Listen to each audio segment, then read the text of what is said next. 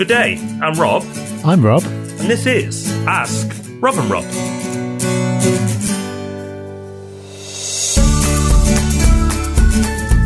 Yes, hello. Welcome to Ask Rob and Rob. This is episode 9 of the podcast where every week we give you a chance to ask a property question and we will do our very best to answer it. Tim from Shrewsbury asked this week's question, but before we get into that, Rob, how do people ask their own? Well, you get on the old dog and bone, the blower, or you may just know it as the phone, and you call 013 808 00035, and that's 013 808 00035. It's normal rates, so just give us a call and record your question there. Or if you want to do it online, jump on the propertyhub.net/podcast and follow the instructions. Easy peasy. So let's listen to Tim's question now. Hi Rob and Rob, thank you for all the great advice on the podcasts. As a result of listening and reading Rob's book, I have been given the push to dip my toe in the water and am about to complete on my first investment property in a few weeks. I will need to complete a tax return and have never had to do this before. Is this a simple process or should I look to paying someone to take care of this? Thanks again for all the advice and keep up the good work. Well, Tim, first of all, congratulations on reading my book. Congratulations on dipping your toe in the water and completing on your first investment property. It's a really good question, and it's something that a lot of people find quite daunting. There's no need to, really. The first thing to keep in mind is that if you currently don't submit a tax return because you've just got your source of income from employment, therefore it's all taken care of with PAYE, you will need to register with HMRC as soon as you have another source of income, because they've got no way of magically knowing, and it's far better if you tell them than if they find out in the future. Really easy to do. You can just whiz over to the HMRC website and do it online. It'll only take a second and then you'll be sorted. Having done that, you'll then be asked to fill in a tax return. The mechanics of it are not at all difficult. It's just a few boxes to fill in. It's only a page. So if you keep a simple spreadsheet throughout the year, for one property, it really won't take you long to fill that in at all.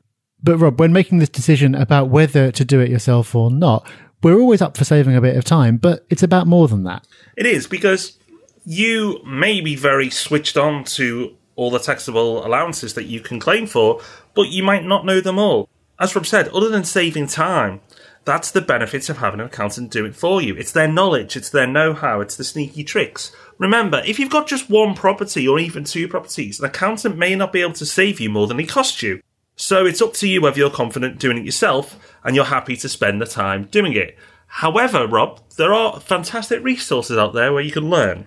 Yes, and one of ours is completely free, and it's a course that lets you in on a lot of these tricks. So a lot of it is really just about having the knowledge and the confidence to know what you're entitled to.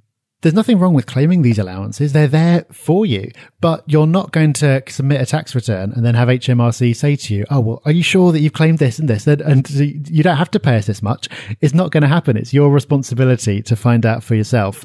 We've made it easy for you by putting together this course, and you'll be able to find a link over to that course in the show notes, which are at thepropertyhub.net/property advice. That is something which I'd absolutely recommend doing, even if you do have an accountant, because if you're not using a specialist, they might not know all of this stuff and you can clue them in. But as your portfolio grows, having a specialist accountant will become an investment, not a cost. They will save you more than they cost you. But for the first property or two, unless you're really nervous about this or you're really stretched for time, it might be something that you feel comfortable doing on your own.